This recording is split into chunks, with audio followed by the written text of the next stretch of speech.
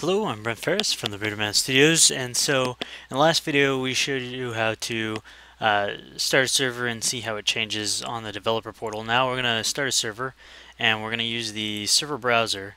So I'm going to start up a server via the client here, or via exe. So here we are. I'm going to start it up and I'm going to hit start server, and the server is going to start with the cube there.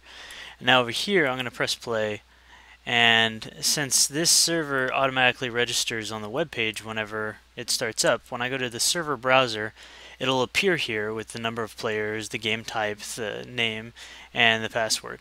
Or not the password, there'll be a checkbox here if there's a password enabled. My screen is kind of small, so this isn't actually how it's supposed to look via UI wise.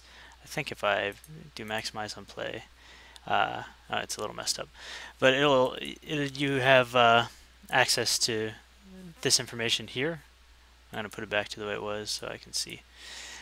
So if I press join, it's going to start me and join me on that server. So now I'm on that server and everything is being updated. So that's the server browser. It just works whenever you register servers and load it up. If you open up the source code for the server browser, which is found inside of the system, let me see, it's found inside of the Arbiter Studios network scenes, and there's a server browser scene here. You can find that the code is in here. So we have a server manager list and various other things in here that you can browse through and learn all about. So if you have any questions, please let us know. We'll be happy to answer it. And if you find any bugs or if you'd like some features, please let us know about that too. So until next time, I'll talk to you later.